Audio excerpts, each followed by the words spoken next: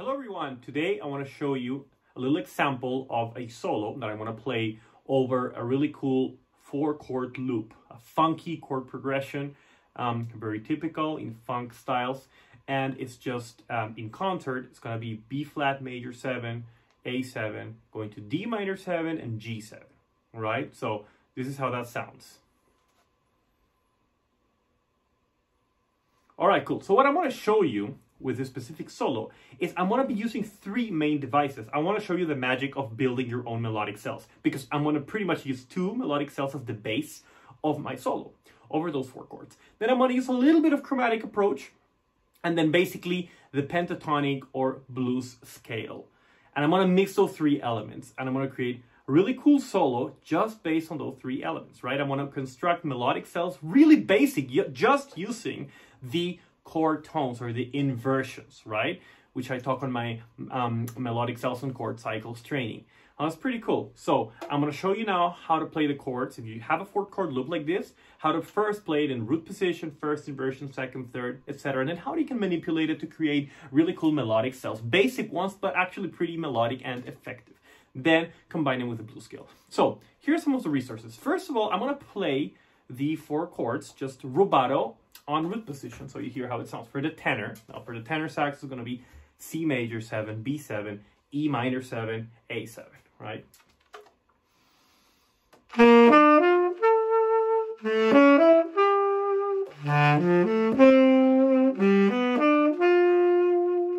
That's how they sound in root position. Now, let me just play it on first inversion so you get the sound. It's pretty cool. I love doing that. We just grabs a chord progression, played in all in first inversion, and it already sounds a lot more melodic. Okay, so starting on all the thirds.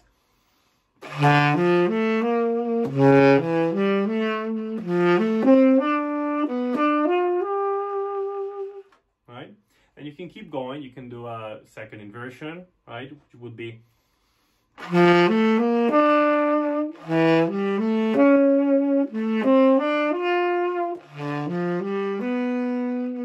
starting on the 5th. And of course you can do that ascending and descending, right? And then third inversion starting with the 7th.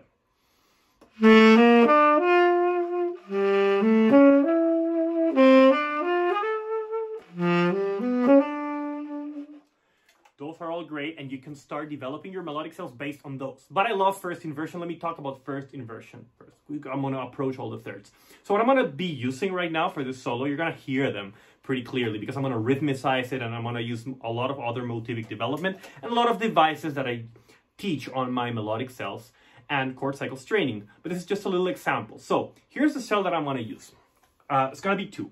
The first one, I'm going to play first inversion, but I want to change the order of the last 2 notes. So instead of being 3, 5, 7, 1, it's going to be 3, 5, 1, 7, generating a 4th, the interval of a 4th. So this would be regular first inversion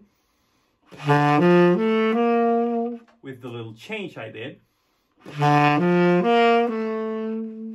That's already a beautiful melodic cell. It's not an inversion anymore. It's based on an inversion, but now it becomes a little pattern, a little melodic pattern. So if I apply the same rule for the entire chord progression, see,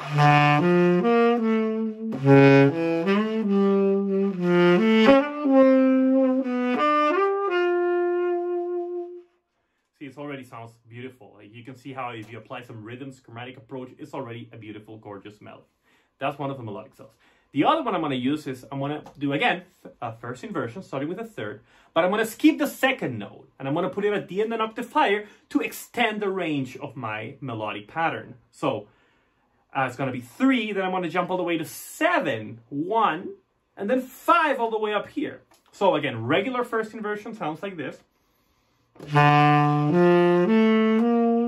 With this change, I'm going to skip that 2nd note.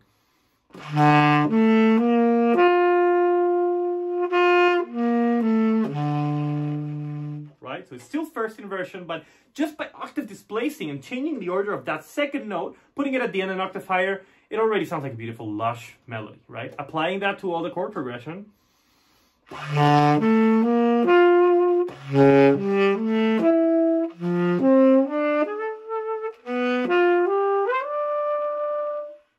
I love it. It just extends the range and also becomes a lot more expressive because now we have more than an octave and a half. Before we just had an octave. So those are just two melodic cells that I'm going to mess around with. And then I'm going to play a little bit of chromatic approach. I'm not going to talk too much about it. If you want more details about chromatic approach, you can get my chromatic approach exercises and you can look my video about using chromatic approach on YouTube for free. So check that out. But for now, I'm just going to do like basic two approach notes, meaning a double descending or double chromatic ascending, some sort of a double or an enclosure, two important chord tones like the third, right? So if I'm in concert D minor 7, I might want to approach that F, right? Right?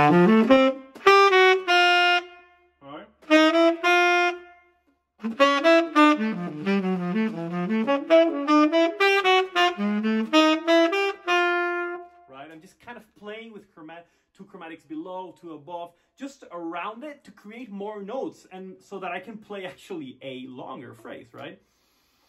Like let me play just a quick inversion combined with chromatic approach.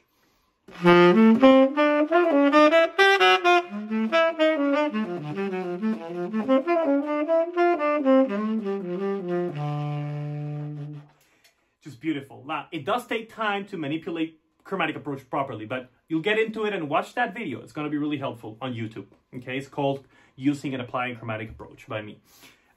Okay, so last resource I'm going to use for this solo is just the blues scale, D minor blues scale, E for the tenor.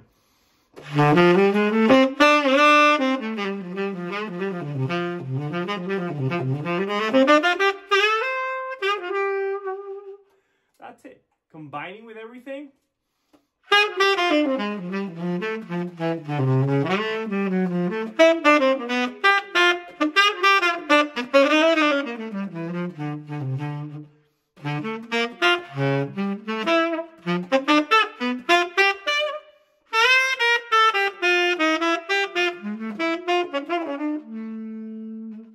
Right, so you get, I love it because if you did only the blues scale, it's like a little more amateur. A lot of the blues scale, you can sound okay.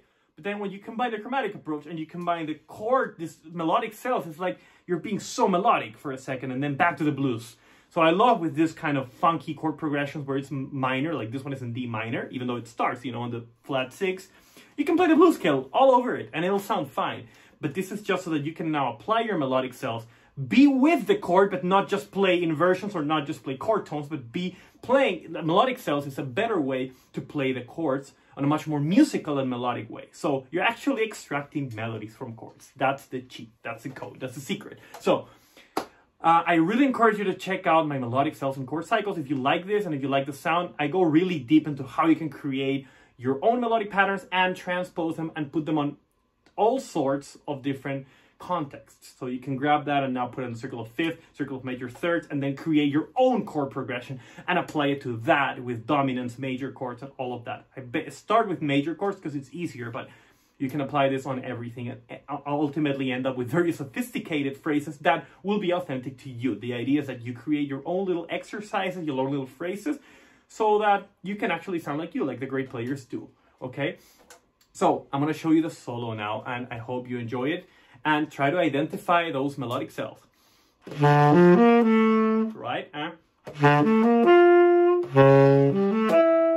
Try to hear it. Try to see how I use the rhythm and stuff. I do also show you how to use rhythms on that training. So you're really going to love it. All right. See you in the next video. Take care. Bye.